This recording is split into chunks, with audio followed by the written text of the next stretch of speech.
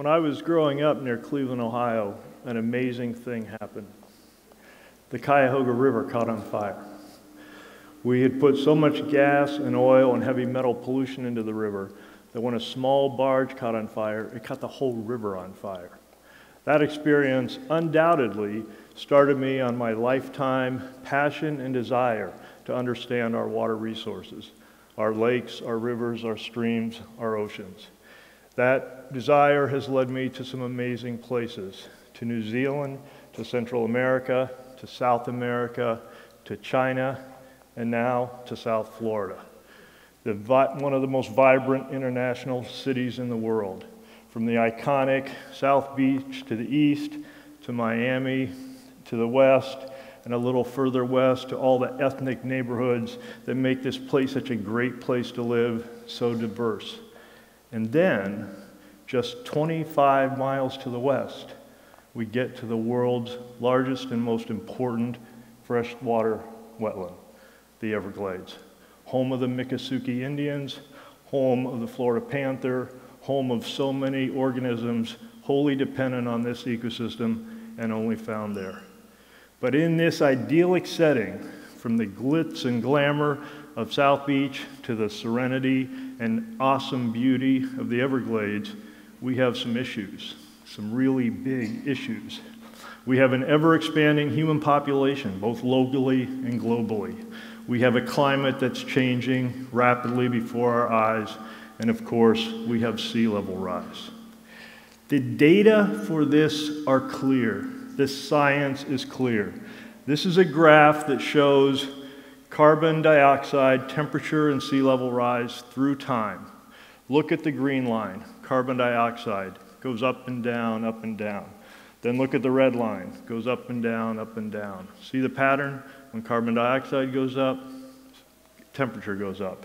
And then look at the blue line, sea level rise, goes up and down. See the pattern?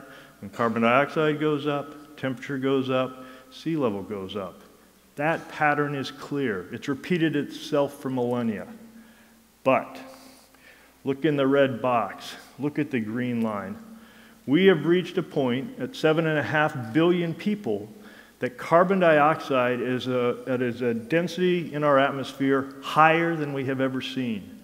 And the really bad news is it's increasing faster than we ever thought possible. The data are clear. The science is clear. This is South Florida today. This is an elevational map. The green is low elevation, and then yellow and red are higher elevations. No wonder they call us ground zero. When the highest point in your landscape is a landfill, you're vertically challenged. What I'm going to show you is a visualization put together by my friend and colleague Pete Harlem at Florida International University. Using the very best data, the very best available models, this allows us to see where we are and where we're going as we continue to emit carbon dioxide, as temperature continues to increase, as the ice melts and the seas rise.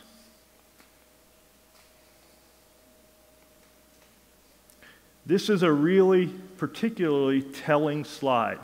This is what South Florida will look like at 5 feet of sea level rise.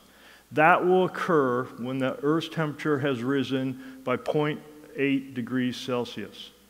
We reached that this year. This is what we know. The data are clear. This is what we face in the future. We're not sure if that's in 85 years or 100 years or 120 years. We're collecting those data now, and in the next 10 to 20 years, we'll have much better refined projections to actually say when this will happen and how fast it'll happen. But it's clear this is what's going to happen. It's happened before. It happened 120,000 years ago. There was nobody there to care. Okay, as we continue to emit carbon dioxide, as we continue to raise the Earth's temperature, as the ice continues to melt, as the seas continue to expand, they continue to rise. South Florida will look very different. The smart investor will start buying land at the I-75 corridor. You'll have beachfront property. But we have a bigger problem that's going to hit us faster that we have to solve sooner, even prior to the seas inundating our cities, the salt waters affecting our infrastructure. South Florida is built on old coral reefs, porous limestone. For those of you who've walked along the beach, you pick up coral, you're fascinated by how light it is, you can see through it. Well, that porosity allows water to move in and out pretty easily. So now we've got this issue. We've got this porous limestone that we're standing on, literally right now, underneath our feet, and we've got the seas rising, more salt water coming over the top, seas rising, higher pressure pushing along the sides. So salt water is starting to move into our fresh water. And the second problem is we're just now beginning to understand the intricate relationship between the Florida Everglades, 25 miles to the west, and our coastal resilience and where most of the people are all the way in the coast. This is what the Everglades once looked like. A large expanse of fresh water, Okeechobee, Lake Okeechobee in the north, big sheets of water flowing from north to south into Florida Bay. This is what it looks like today. Half of its original side. We made a choice as Florida expanded, as Miami grew, that we were going to drain the so-called swamp. We were going to drain it to provide more agricultural land, to provide more land for buildings. We didn't know that the Florida Everglades were responsible for our fresh water, for the drinking water, for the water that we depend on for agriculture. We didn't know. And we definitely, we definitely didn't know that the seas were rising. So now we've got a serious problem. We've got the Everglades that have shrunk and the seas that are rising. We have a pressure problem. The salt water is pushing harder than the fresh water, and the salt water is starting to move into our drinking water. That's an issue that's going to come far faster than the seas coming over onto land. We often hear, this is too complicated of a problem. It's too big. It's global. We've never seen anything like this. I don't know what to do. So let's think about that. It's too complicated. The data aren't complicated. The science isn't complicated. It's clear. CO2 causes temperature rise, causes ice to melt, causes seas to rise. That's not complicated. There's a little bit of uncertainty about how fast this is going to happen, how fast the seas will rise, and when that'll happen. We're collecting really good data. In the next 10 to 20 years, we'll have much better predictions about how that's going to happen. There'll be much less uncertainty about that. There is some complication. We have a global economy fueled, no pun intended, on burning fossil fuels. That continues to emit carbon dioxide into the atmosphere. That is complicated. We've never faced anything like this before. Meet my sons, Andy and Ben. In the late 1980s, we had the great opportunity of living in New Zealand, where every morning we watched the Weather Channel. Not to see if it was going to rain or snow or what the temperature was going to be, but to see what the burn time was. How long my kids could be out in the New Zealand streams helping me sample before they got severe sunburn. We had a global problem. We were emitting chlorofluorocarbons as part of our refrigeration and cooling manufacturing, which was getting into the atmosphere and interacting with something called ozone. Ozone is like sunscreen for the Earth. It blocks out the harmful solar radiation. And these CFCs were moving into the atmosphere, interacting with the ozone and creating holes, which was allowing harmful solar radiation to hit the Earth's surface, which was hitting human beings, causing severe sunburn, causing skin cancer, and ultimately causing deaths associated with skin cancer. So what happened? You don't hear about ozone holes anymore. You don't hear about a problem of ozone. The world came together and had a conversation. And the conversation went something like this. We have a problem. We have human health and welfare at risk. Here's the problem. We're emitting CFCs into the atmosphere. They're messing up the atmosphere. They're reacting with ozone, and it's changing our thermal balance. Bad rays are hitting the Earth, causing the problem. Let's get together and think about this. The global leaders got together and they said, what's the solution? The solution is to ban CFCs. Let's find an alternative. They did. They were ammonia-based particles that would help us with our refrigeration and stuff. They found a solution and they basically fixed the problem. You don't hear about ozone anymore. It's now time for us to have a very similar conversation. It's kind of similar. We have a problem. Human health and well-being is in jeopardy. What's the problem? Carbon dioxide is getting into the atmosphere. It's causing the temperatures to rise, the ice to melt, the seas to rise. We need to have a conversation about what to do next. The Pope has already joined in this conversation. The Pope has asked us to look inside and ask the moral and ethical question, what do we owe to the rest of civilization? What do we owe to the small island nations like Haiti or places in the South Pacific that don't have the resources to grow taller or move farther? What do we owe morally and ethically to the Inuits in Alaska, whose entire culture and livelihood are based on a cultural existence with ice sheets, hunting, fishing? Don't we owe something ethically and morally to those folks? We need to come to a point where we take responsibility for the next generation as well as everyone else. We're about to have one of the most important global conversations that will have a huge impact on our history in 1 month. December 2015, 1 month from now, our global leaders are going to go to Paris, France for a climate summit, and they're going to have a conversation. They know what the problem is. They know what the data look like. Now the conversation is, what do we do?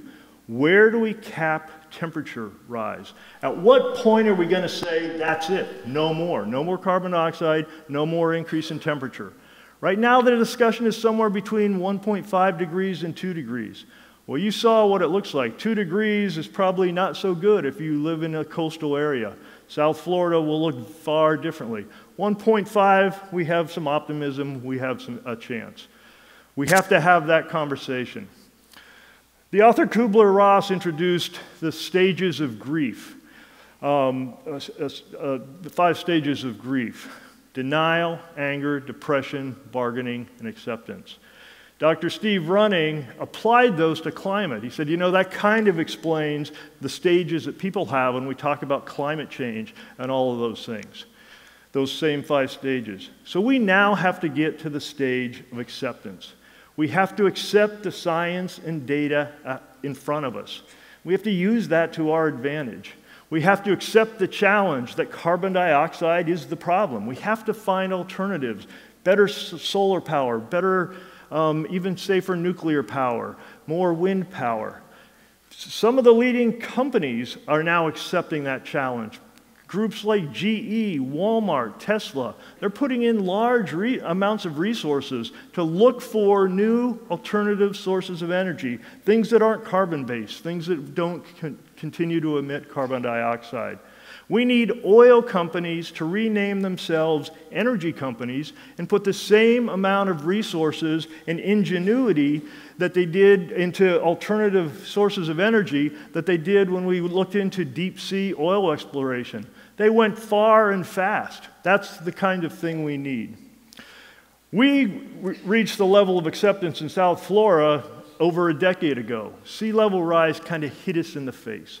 What are we going to do about our freshwater drinking problem? What are we going to do about that? We've already started one of the world's largest restoration efforts. We're going to put the flows back into the Everglades so that they go north to south with more clean water to fill the Everglades, fill up our aquifers. We're going to use fresh water to push back salt water to protect our drinking water. We're already doing it. And we're going to continue to do it. It's going to take time and it's going to cost money, but the alternatives are far, far worse. South Florida has reached this level of acceptance to an amazing way. We have the 3 southeast counties in Florida forming a very unique Southeast Regional Climate Compact. Municipalities, cities, counties coming together saying, we're all in this together, folks. Let's pool our resources, let's pool our knowledge, and let's figure out where we're going from here. The universities across the state of Florida have come together to create the Florida Climate Institute to bring our best minds, our best data, our best thinking to bear on this problem so that we have the best data in front of us to solve the issue. Here at FIU, Florida International University, we've launched the Sea Level Solution Center. We've brought the best talent we have across this campus, from engineers, environmental sciences, architects, to bring together the best data, the best technology, to work with our partner cities, our counties and our municipalities and say, here, we'll give you the best information we have. Let's use it, let's solve the issue. My generation brought us the data and the science needed to face the problem, to get the world to acceptance. It's now incumbent on my son's generation to take us one step farther, to refine those alternative sources of energy, solar, wind, nuclear, to get us off a carbon-based global economy, to make smart decisions. This is my grandson, Theo. I feel a lot of responsibility to him. I want him to sit on the same beaches with his grandson that he and I do. But I also feel a huge amount of hope, because his generation is not only going to not emit carbon, they're going to be using alternative fuels, some of which we might not have even thought of, but they will refine things like carbon scrubbers. They're going to remove carbon dioxide from the atmosphere, not put it in, and they're going to remove it faster than the Earth would heal itself. They're going to reverse those trends that we saw that clearly are the cause and effect of the issues we have ahead of us. So I want to add one more level to climate grief. I want to add the level of climate resolve. Let's resolve to use the best science and data we have ahead of us to come up with the best and smartest solutions in the short term. We're going to get through this next 100 years. But then let's also have the resolve to look farther, to think about how we're going to reverse the trends. We can't let it happen naturally. My parents taught me a lot of things, but one thing they taught me was, if something is worth fighting for, you might as well win. And that's what we're going to do. For those of you who are still stuck in the phase of climate depression, I get it. Some days I get up and I feel a little bit depressed.